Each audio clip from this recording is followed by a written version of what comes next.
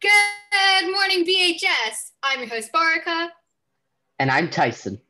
And today is May 25th, and it is a day 3. Now, let's hop into the news.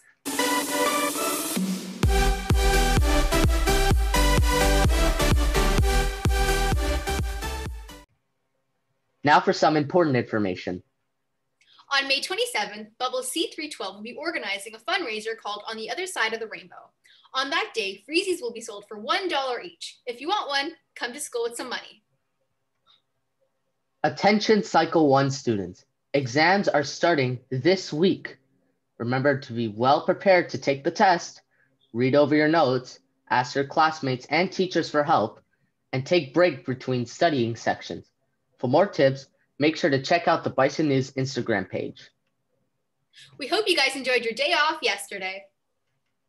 There is more information on the BHS website if you wish to read it. Well, that's all for today. Please note that the Bison News is available on the BHS website, through your home teacher on Google, on television, and lobby, or right here on YouTube. And we'll see you next week. Bye! Bye!